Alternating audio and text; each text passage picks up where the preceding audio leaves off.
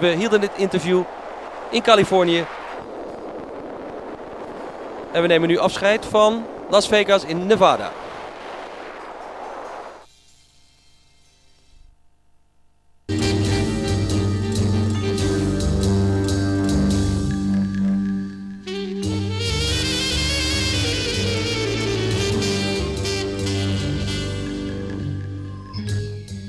Virtuele spelletjes. Alphaworlds. We gaan praten met Bruce Damer, een van de mensen achter de ontwikkeling van virtuele spelletjes, 3D spelletjes op het internet.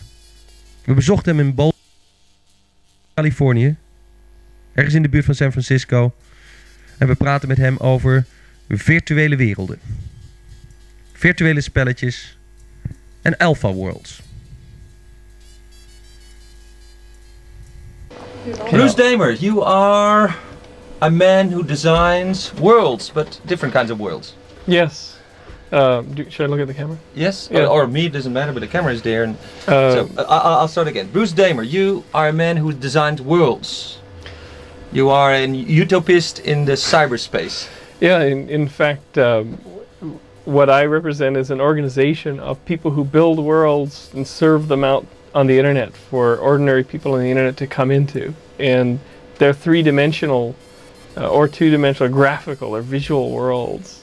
I can imagine that like a landscape or a city where people stay in the city, stay in that landscape, they can move. And I come across people and you call them avatars. What is an avatar?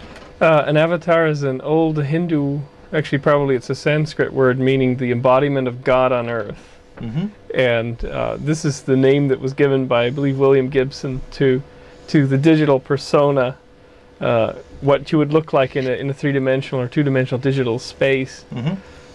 So you look at an image, which is really like at the moment it looks like a bit like a puppetized figure, which has been given looks. We look at male and female, but we also look at strange creatures.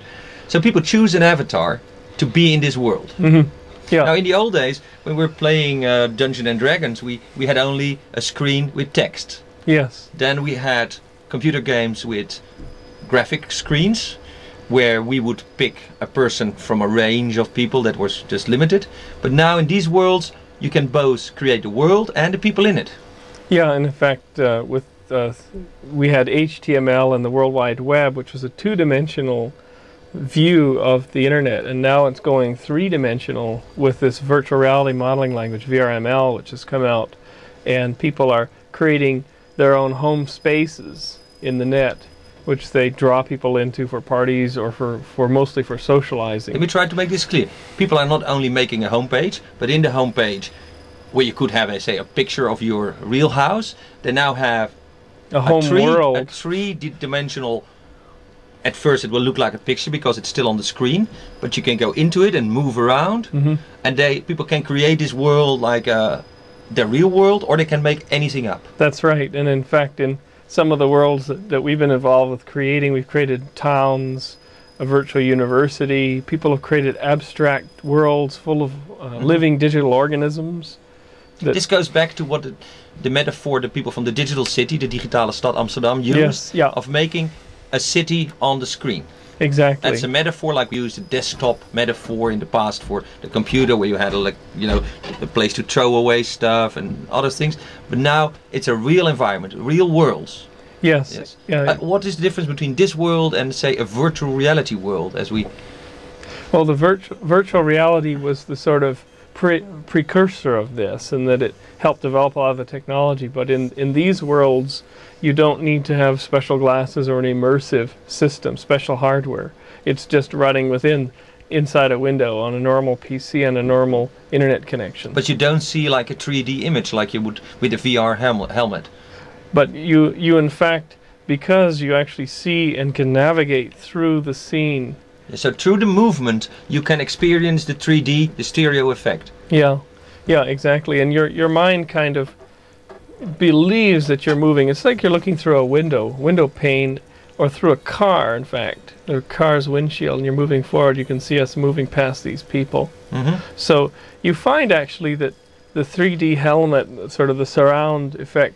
The immersion Yeah, idea. it's good, but it can also cause a lot of psychological sort of vertigo problems, nausea problems. So this is kind of a happy medium in a Yeah, it's sense. flat and it can be done on normal computers. Normal computers without any equipment.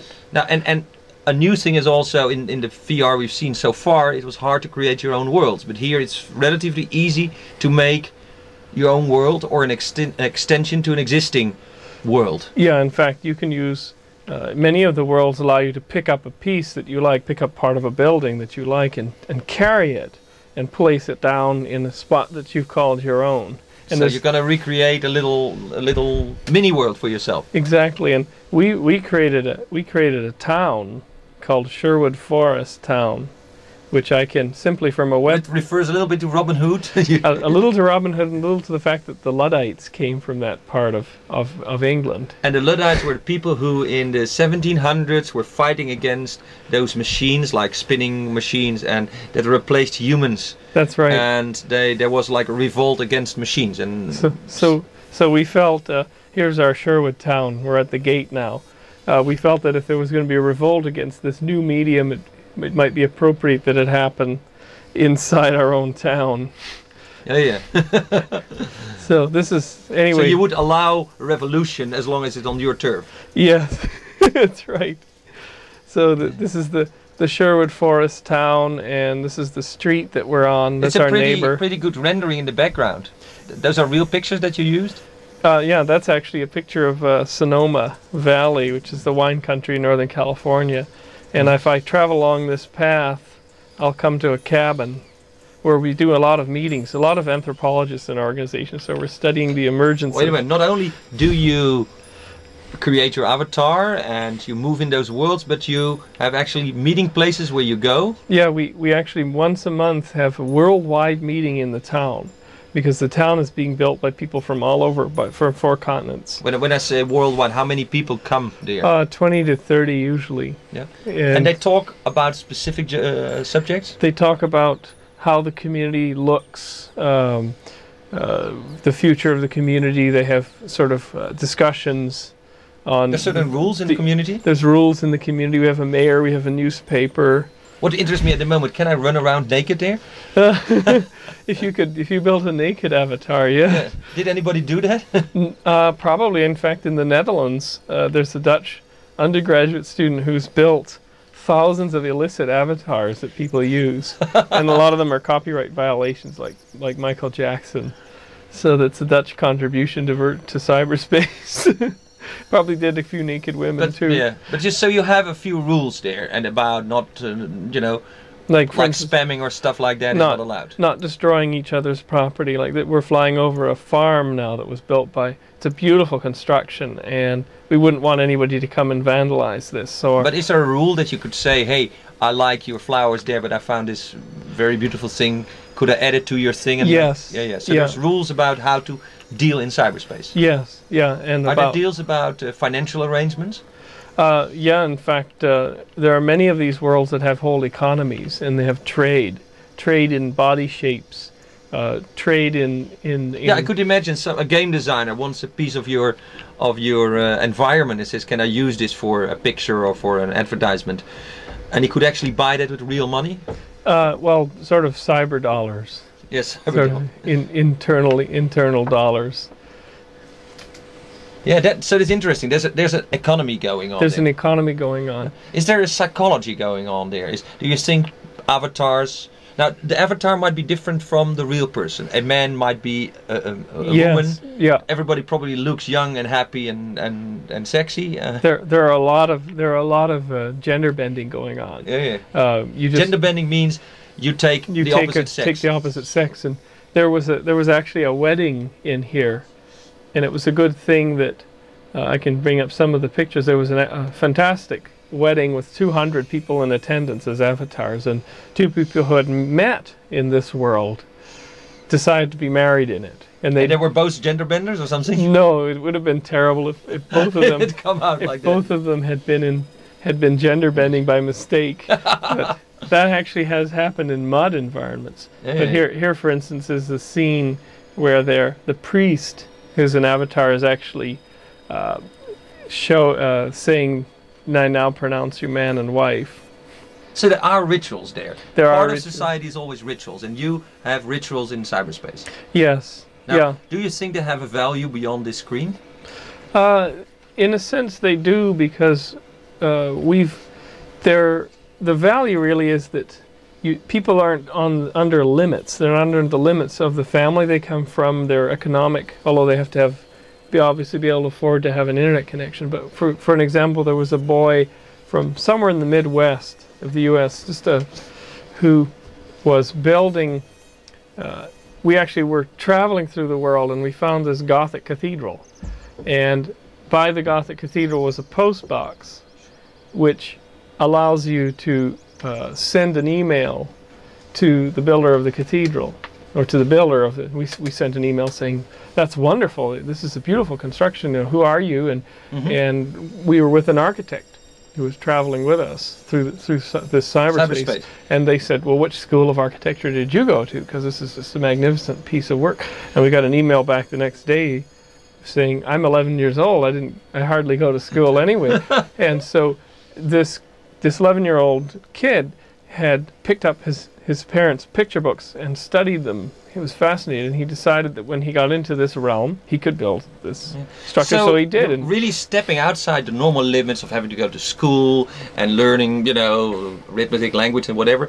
People have more freedom in a certain sense. Because they're limited to the screen, they're limited to the VRML or another language. They're limited to the capacity of their machine. So it is creativity within a certain play field. Yeah, it's sort of a fishbowl reality, but it's expanding quite rapidly, because you're now getting voice. You're getting sort of high-speed performance, so you can actually paint on surfaces and create art of a sense. And it's starting to get broader and broader culturally. There's now work on doing gesture. There's work on doing facial expression. The voice. Isn't there the danger that people would kind of get lost in this different reality and cop out from normal life? Oh, there is. There very much is. There are people, perhaps like myself, who are susceptible to this, who spend tens of hours a week in this. It's a certain addiction to. Yeah, there's a certain addiction. In fact, one of the members of our Sherwood Forest Town is a psychotherapist, and he built a clinic called Therapies Are Us for people with addiction disorders in this medium. But of course they have to go into the medium to meet him virtually to get therapy, so it sort of defeats the purpose of Coming back to those rituals, people like Mark Pesce believes that certain rituals, and he comes from a pagan background, are actually very powerful in cyberspace and have an effect on the real world. So he has done rituals in physical spaces with 4 computers on the corners and doing his pagan craft thing, but also rituals on the screen. Well, in fact, a couple of interesting anecdotes. The Pope has ruled that you can be blessed as long as it's real time through any medium. And one of our members is a rabbi from Jerusalem, and that he's looking at Judaism in the future. And can you have shared worship? Can he build a synagogue in here and people come to it? Come and would actually, I think that makes sense. But he could therefore perform rituals and say, let's take this example of the Roman Catholic confession. That would be possible. It would be possible, as long as it's not delayed in time. As long as it's actually happening. The church would accept that as a real confession? The church will accept that as a real confession. Now, the theories about rituals coming from people like Rupert Sheldrake say the repetition and the plays will create a certain radiation, what he calls anthropomorphic fields, or morphogenetic fields, from people or from things. And they have a certain force, and that's why rituals actually work. You do the same thing over and over again, and after a while it matches in with the fabric of reality. Would you think this stuff, which is basically little electrons on a silicon plate going on around in your Pentium chip and in your computer, and maybe bit streams all over the world, that they have an influence on reality? Well, we're just starting. In fact, we're probably one of the first organizations to start really regular experiments with this. We meet monthly in this town, and we've been surprised. Every month we've done this, we're surprised that people come back. They come back and they see that they're starting to see that as a part As a of part their of li- their of their- spiritual, maybe even religious experience. Yeah, Come and that here and talk you're, about it. you're joining. See, as with every ritual, it's done within a tribe. It's done with a common community, and the people who use these environments identify each other by the fact that they're in them as being part of a unique experience or a unique tribe. People who believe that this is something new and exciting, so that they sort of have formed, they've clustered together and they formed this interest group, and they will come back and meet every month because they're really committed to the medium. They feel special because they're part of it. Is there a danger that cults would form this way? People that have their own little world where they do their own special thing? Oh, and in a sense they already have, because in the mud and moo communities, which there are hundreds, there are definitely cult-like, some of them. Are there regular churches that use this medium? As you said, a rabbi who wants to set up a synagogue? We haven't seen that yet. Haven't seen that. Okay, Bruce, so you are with the whole organization involved in the development of what you would call virtual worlds? Yeah, in fact, our membership are many of the companies that have built these environments for the internet community. And then the rest of the membership are the people who use the environments, and social scientists, anthropologists who study community. And so our organization is like a focal point on this emerging medium. So we hold conferences, etc.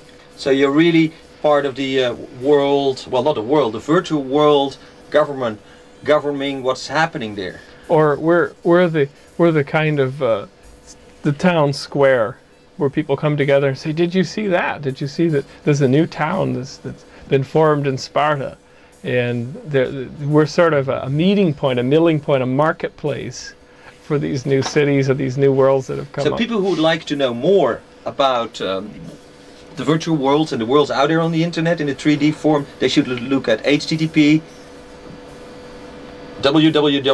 www.ccon.org. Yeah. And or send you emails at Yeah. bdamer@ccon.org. Yes. Ja, dat was een bezoek aan in Alphaworlds, virtual reality, via het internet en zijn organisatie Contact Consortium.